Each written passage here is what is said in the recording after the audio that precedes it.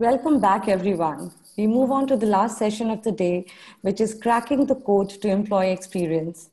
The cost of employee disengagement is estimated to be at $70 million annually, which is an absolutely huge number. Now, employee experience is all about helping employees succeed and achieving business objectives at the very same time. Learn from experts the art of designing an effective employee experience and cracking the code of delivering a distinct employee experience. And to present this session, it's my pleasure to invite Emmanuel Michael, Head of People Experience, Letshego MFB.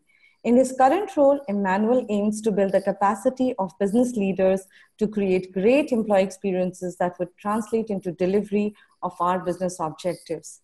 Thank you so much for joining us, Emmanuel. It's completely our pleasure. And I hand over the stage to you, the virtual stage to you, basically. Over to you, Emmanuel. Okay, thank you. Thank you, Ruby. Good morning, good afternoon. And I'm sure it's evening in some location. So today, just like Ruby has explained, we will be reviewing how to crack the code for employee experience. So let me share my screen. I'm just trying to share the screen, and then we can begin properly. Just a moment. Okay, fine. So like I said, we'll be looking at cracking the code to employee experience. If you look at why is employee experience really important to organizations? There have been several research conducted by different organizations across the globe, which has shown that sometime in 2017, a research conducted by Deloitte showed that nearly 80% of executives rated employee experience as very important and to their business. Why is this important?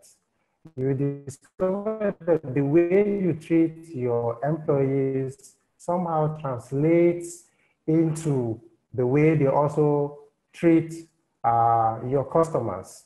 And as a result, it affects productivity. And when productivity is affected, positively or negatively, it affects the fortune of the business. Candidates also, when you have a very good employee experience in an organization, what it does is to ensure that if you have candidates who are being hired and they get a very good experience, at the end of the day, what happens is they become ambassadors for your establishment. We've also seen that in terms of the employee life cycle, which we are going to review in the subsequent slides, there are different things that you need to do to ensure that people who come through your up until the time they are in with you and then eventually they leave the organization, that they get a very good experience. This is key in the sense that the way you get to treat them will determine what sort of message they will give out there, how the people will refer to your company, how they will see your company, what sort of image your company is going to have out there. So I'm going to take us through the employee life cycle. So walk us through what exactly do we need to do to ensure that we're able to give out the type of experience that will enable our organization to become a great place to work or the employer of choice. There are 6 stages in the employee life cycle, and I'm going to walk us through each of these stages. The first one we're going to look at is attraction. What exactly do you need to do with regard to attraction? In order to attract the right kind of employee or candidates that will work for you, you need to ensure, one, that you are well known.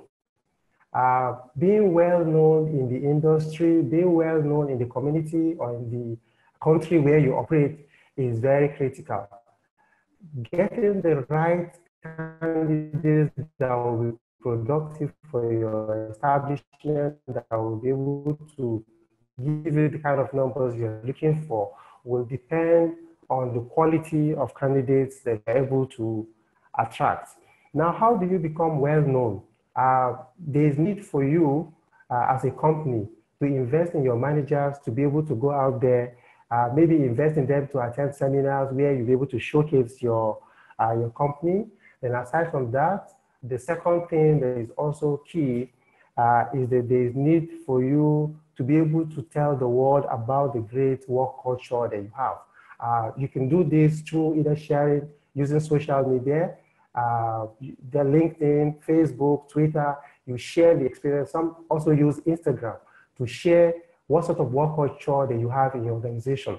And when you share this, there are people who this will resonate with and attract them to your company. Then the other thing in terms of attraction that will bring the kind of quality of candidates that you need for your organization is offering attractive compensations and benefits. We're not saying you need to pay something huge, but you need to ensure that whatever it is that you're giving is such that it can attract the right kind of candidate that you need for your company. Now, looking at the second employee life cycle, which talks about recruitment, is basically what it is: recruitment. Recruiting people.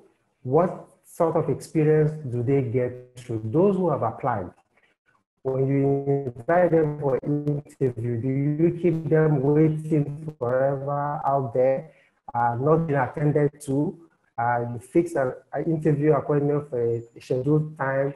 The candidate get there, they have to wait for hours and hours before you attend to them.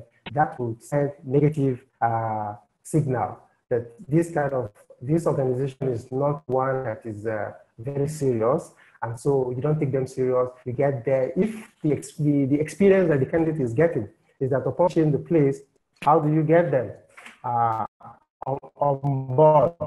So basically, the experience that people go through in terms of application, interview, up until when they are selected is very key. You need to watch exactly what you do.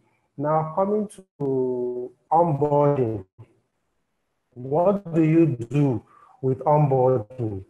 There are 5 major things I think you need to do with regard to onboarding. One, you need to have a pre-boarding package. You need to have a pre-boarding package. What exactly do you send to the candidate before they resume? So before they resume, there is need to ensure that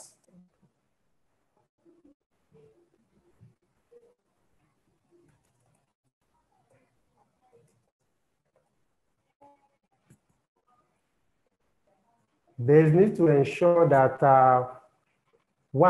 the candidates are kept abreast during the day when they resume at work. And then what sort of experiences would you want this candidate to go through on day one?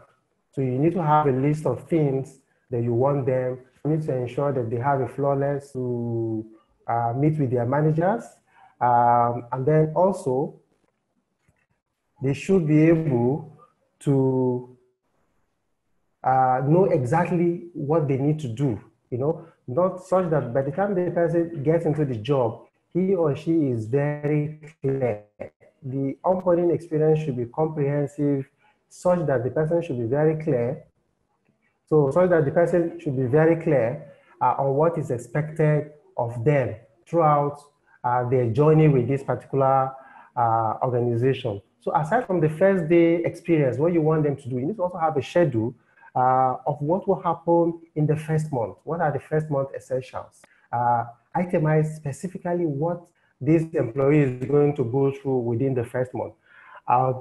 Aside from first month, you can also have some programs, things that will happen at the end of each quarter, at the end of 12 months, and then you put in a measure where you can evaluate the person's experience. Okay, what is the first day experience at work?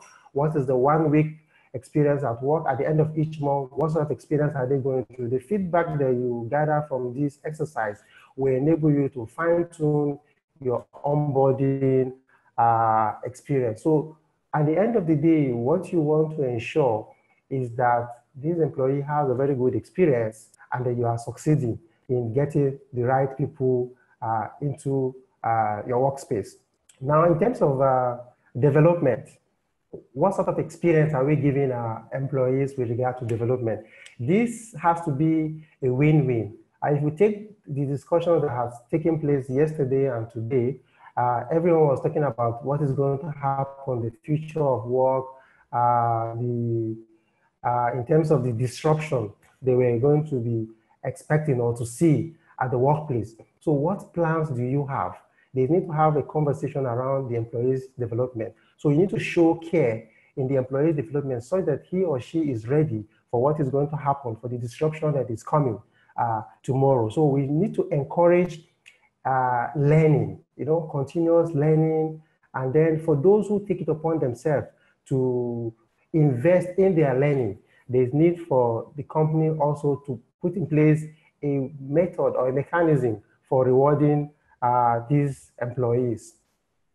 Now, looking at retention.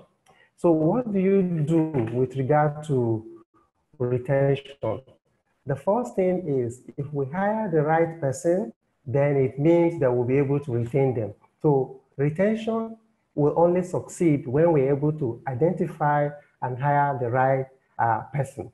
Then the next thing, there's need for us to build relationship with our employees. When we hire people, we don't just let them be on their own and then they are lost. So we need to build a great relationship, between the employee and the team. So when that relationship is active, it will enable us to retain this employee. Then the third thing that I think we can also do to improve retention experience is that there should be open communications between the teams, okay, about what is the mission of the organization, what is the mission of the team, what are our aspirations.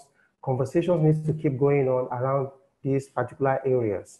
And then fourthly, they need to seek feedback from the employee in order to understand what is it that you need to do that will enable you to keep them instead of them leaving the scene. And we also need to understand what is it that motivates this employee, okay? When you start doing all this, it shows care. The employee says that, okay, I'm being cared for. My manager is concerned about me. He or she wants to know exactly what is going on with me. This, one way or the other, will contribute to retaining this particular employee. Then the last stage of the employee life cycle has to do with separation. Yes, anything that has a beginning always has an end. And so we need to ensure that when people separate from us, we do not let them go out feeling bad. So even if they are being terminated or dismissed from work, we need to ensure that they live with a very good experience, because those who leave us eventually become ambassadors. They'll be able to say things about us out there in the community. So we want a situation whereby, excuse me, situation whereby when they go out there, they become good ambassadors and they're able to say nice things, which will attract goodwill to the company. So this basically some of the things that I think we need to do with regard to improving employee experience using the employee life cycle. Then in closing, for me, what I believe is that employee experience will differentiate the employer of the future. So for companies that invest in the experiences that their employees go through, this will enable them, one, increase productivity. And because they're increasing productivity, it will attract more fortune to the organization. And when it attracts more fortune, definitely you know what it is. Everyone will be happy. So it's a win-win-win for the organization, for the employee, and for the customer that is being served. And then the owners of the business are also excited with the outcome of the income that comes to the company. So in a nutshell, this is basically some of the things that I have for us. So I will be taking your questions, and as we go through the questions, if we're not able to take all, feel free to connect with me on my social media handles, and then we can take the conversation forward. So thank you, Ruby. I hope you're still there. Yes, I'm there, Emmanuel. Thank you so very much. I'll pick up some of the questions, though there are many, but we'll be able to only entertain a few. So the question comes from one of our attendees, and it says, could you share some success stories from your own business context on onboarding? And what did you do to excite your incoming candidates? Okay, so one of the things that I did in my own onboarding is before the employee resumes at work, usually some of the challenges that we had before was when people come on the day one, they have challenge with maybe the ID is not ready, their business cards are not ready, the emails are not ready, so we need to start setting that up. But what we did was to transform that to ensure that as soon as the person has accepted the offer, a month to the time the person is expected to resume, we ensure that all these items are tested, and then we have a platform where one can actually learn about the company on our extranet, which gives you some video. So we share that link with you, and you're able to know more about the company, the job, the structure, the career path, so that on the day that you resume, you only just come up with a list of questions you want to ask, and then that is addressed. So it makes the person to get to know the company even before he or she resumes on day one. So this is one of the things that we've implemented. Thank you, Emmanuel. The next question says, from retention to separation, what are things one HR should do to make it a smooth transition from retention to separation? Okay, so from retention to separation, one of the things I think HR should do is when there is need for you to separate from a particular employee. I usually give example that when I terminate someone from work, they usually come back to thank me for giving them that opportunity or to let them go, you know? And so what has happened is that you make that experience very stress-free because they are no longer required in this place does not mean that they are not good, okay? The challenge may be that they are not a perfect fit for this particular institution. So that conversation needs to go on. There is need to provide adequate counseling when you are actually exiting someone from a place of work, because when you exit someone, you're actually taking away food from their mouth, and so they don't feel very excited. So when you try to cushion that by giving them appropriate counseling, even making them assured that should they require any reference, you will be there to provide some sort of reference, you know. So giving them assurance that out there, okay, one door closes, another door is about to open, you know, so that they have some hope. Yes, I'm living here, but they have hope that something good is going to happen out there. So that's basically what I would advise. Superb. One last question. I think we still have time for one last question. And the question is on how do we achieve retention without salary increment? Very interesting question. Yes. So retention is not always about money. So that's one thing we need to know. It's not always about money. If you check an organization, for an employee who is engaged or highly engaged, what is that employee looking for? There are basic needs. Basic needs are in terms of work tools. Does he or she have the work tool that they need to be able to carry out their job? If you fulfill that work tool, that basic need for them, you will be able to retain them. Then employees are interested in growth. What sort of growth plans do you have for me? Is this an organization where I will be able to grow? You know, if they are aware that they can grow in this organization, then they will want to stay.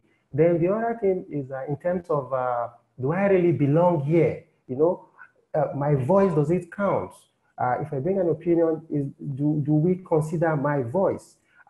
So that is one of some other thing that we can do without necessarily spending money. Then recognition is also, simple things as thank you for a job well done. Okay, so if we're able to do these 4 things, you will be able to keep people, not necessarily by giving them money, but by doing these 4 things that I've just listed.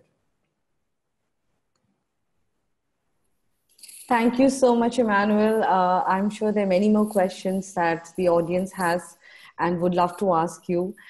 We request you to, navigate towards the networking zone where you can pick up more questions and engage with the audience and answer more questions, basically. I'd request the audience also to move to the networking zone after the session is over. And yes, Emmanuel, thank you so very much for being here. Your session was absolutely the best way to end the day. We wouldn't have found a better way to end the day, basically. Thank you. Because it all boils down to how important it is for us to take care of our talent and how technology can enable us in doing so and how this entire space is evolving.